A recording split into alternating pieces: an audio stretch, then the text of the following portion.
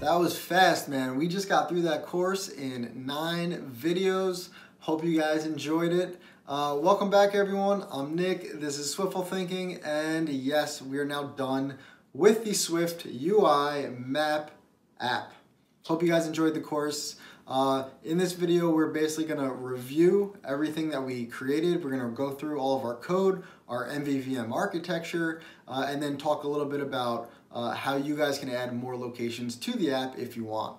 So a lot of fun here, pretty much just a review. We're not going to write any code. So sit back, relax. You guys did it. You guys did a great job. And don't forget to leave a like and comment if you enjoyed this course. So thank you guys for watching, and let's take one last look at what we built. All right. Welcome back, everyone. This is the last video in this map app course. And in this video, we are not doing any coding as promised. Instead, we're just going to take a look at the app that we built, go over a little bit of the code here. All right, so I'm going to open up the app, and my app is in dark mode. I think the dark mode looks better. Doesn't really matter if you're in light or dark mode. So first and foremost, we have this awesome map in the background. And if we look at the locations view here, and if we go up to the map section, so we have our map layer here, we can see that this map is pretty complex, honestly, because we have this coordinate region, which we are binding to a map region. So this way, if we change the region in our view model, the map is automatically updating. And we can see that when we click from item to item to item. We also have on this map annotation items, right? We have custom annotation items. And then for each of those items, we added not a regular map pin, but a custom location map annotation view. And that's why we get these really cool, this like red map indicator here. And we could have customized that however we wanted, but we have this nice themed pin for our app, which I think looks really good. And what was really cool on that feature, we added a tap gesture onto it so that we can literally tap on other pins on our map and it will go straight to those pins, which is a great UI. And you can see that when we click on these pins, the bottom is animating, the top title is changing, the map is moving, the pin itself is animating larger. And I think it's really just an overall great UI here. On the top, we also have this list that pops down. So if we look at our header section here, we have this awesome, very simple if statement. So if we want to show the list, we added the list view. So it was really that easy to get this really cool animation for this list to come in here. And what I like about this list is that it's a list, right? So it's actually in the locations list view, it's actually a list. And that means that each item has this little divider in between. And it also means that it's scrollable. So if we wanted to, and you probably will want to if you just built this app, we can add a whole bunch more locations to this list and it will just be scrollable. So we'll just be adding items down here, and this whole list section is not going to extend, but rather this will just be scrollable in here like this. So this list is pretty dynamic if we want to add more locations. It's not limited to this 5. We could have 100 locations in here. We could have 300 locations in here, and it'll work. And speaking of that, if you wanted to add your own locations, all you need to do is go into our locations data service and then add items to this array. So we have all these locations here, and you can just come down here and very simply add your own location. And then all you gotta do is fill out all this data, and then it would pop up right in our app.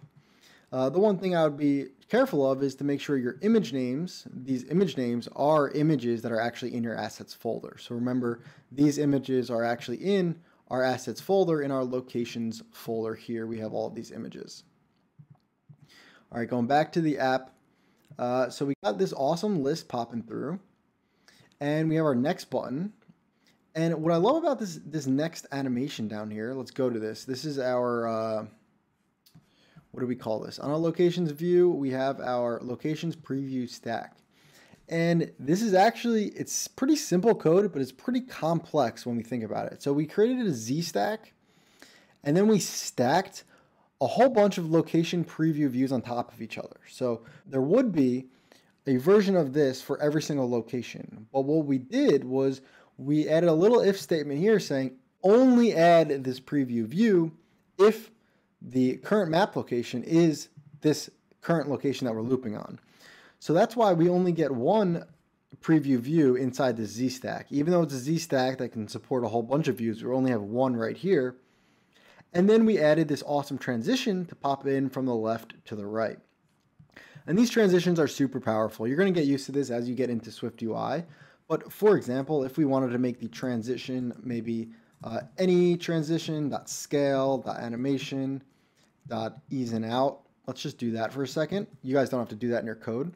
But I just want to show you just like how powerful these transitions are, because whenever we draw this onto the screen, it's going to do whatever we wanted to do with this transition. So now if we go to next, we can see this scale effect in between these items, which doesn't look very good, but I just want to show you that that one line of code makes a huge impact in our app. Similarly, I could do maybe animate the opacity, and we can get yet another animation here. We honestly don't even need animation if we didn't want to, but I really do like this asymmetric animation that we started with, so I'm going to leave that. Just wanted to show you guys how powerful this transition is. And then of course, this locations view, with all this complex code that we have written, if we go up to the body of the view, this section here, it's actually super readable because we have a map layer. On top of that, we have our content layer here with a header, a spacer, and a preview stack. And then we have a sheet at the bottom. So it's really important as you start building out these SwiftUI apps that you keep the body easily readable, because if you share this with other developers and even for yourself, you want to really be able to understand the hierarchy and the structure for each view. And a way to do that is to obviously separate all of these components into kind of sub variables or functions like we did here.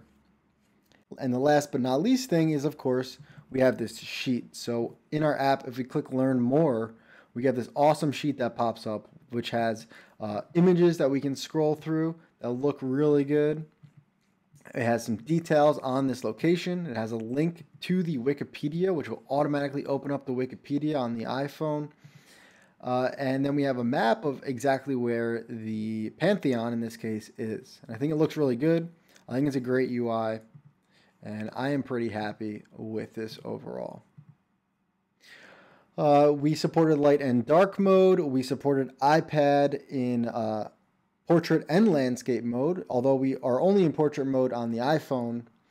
And we have this awesome accent color. If we want to change our accent color to give our app a totally brand new look and feel, all we need to do is go into our assets folder, go to the accent color, click on it, and we can just click on show color panel, and then we maybe can make it sea foam green. And I can build and run my app. And the whole look and feel of our app has changed with literally no lines of code. All we did was change that color, and now we have this bright green color, which maybe doesn't look as good, but it is a totally different accent color for our entire app. All right, guys, I'm going to put our accent color back to our red, and I'm going to call this a day. And just to reiterate one more time, this was a beginner level app. So we only did stuff that was covered in the SwiftUI Bootcamp beginner level playlist that I have on my channel. So we did a lot of very beginner level code. We wrote it very well like professional developers. But again, we didn't do any really complex, overly complex things here. We did a lot of beginner level code, but we had to structure it the right way using frames and alignments to get some really cool effects here. For example, the background on our preview view here, it doesn't go all the way to the top edge where this image is, and we have this awesome UI down here, which I think looks like a really advanced UI, but we did it writing some pretty simple code, which was great. A big thing to point out is that we also did use MVVM Architecture yet again. MVVM honestly works perfectly with SwiftUI. We have our model, which is our location. And our location conforms to identifiable and equatable. So we made custom IDs for each location, and we added some custom logic on how we could set one location equal to another location. And we did that based on the ID as well. So we have our model, then we have our view model. And our view model is basically all of the data behind the scenes for our app. So we have this view model. So all of the data for this screen and all of the other screens is deriving from our view model here. So here's where we store our array of locations, our current map location, our current map region. We have variables on whether we want to segue to the sheet or to the show the location list. And we have a bunch of other cool functions in here, such as getting the next location in our array.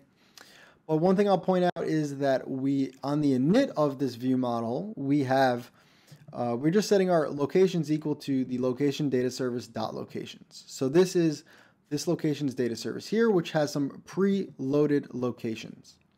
So if this app was an actual app with an actual backend, the only difference that we would have in our app is basically instead of loading these locations from a file in our code, we would instead set the locations array equal to a blank array to start, and then we would add some function in here that says maybe like func download locations, and we would just call this from our init. We would say self.download locations. So we would set up a blank array, and then we would download locations, and then when we download them, we would just append them to this locations array. And then our entire app would build and work the exact same way, because it's all based on this array of locations. Obviously, I'm going to press undo because we're not going to do that in this app, but I just wanted to show you guys that we're set up to do that. So we have just our default locations baked into this bundle, but we could very easily set up some kind of server and then we download locations as well and not have to change much of our code. So we did the model, we had the view model, and then of course we had a whole bunch of views. And the cool part about all of these views is that they're all part of the same environment. So when we opened up our app, we created the view model and then we put it into the environment. And then every view that was either part of the locations view or a child of the locations view then had access to the object that was in the environment, which was our view model. And that's why we were able to share our view model across all of those views, and everything works so seamlessly. I absolutely love it. All right, a lot of me talking, but I hope you guys enjoyed this course. I tried to make it easy yet productive because a lot of the code we wrote here, even though this was a beginner level app, a lot of this stuff is very relevant in advanced level apps, because this is still the same way that we create UIs. This is still the same way that we use transitions and animations and view models. So I hope this was a good course for anyone trying to learn MVVM and just get more comfortable with SwiftUI. All right, so if you did enjoy it, please don't forget to hit the subscribe button, leave a like on this video, and maybe even a comment if you really enjoyed it. I love hearing from you guys. I'm very interested to hear if you guys enjoyed this course. Was it too easy? Was it too hard? Let me know in the comments. I'm not really sure. I would love to hear your feedback. All right, thank you guys for watching. As always, I'm Nick. This is Swiftful Thinking, and you just built a complete map app in SwiftUI.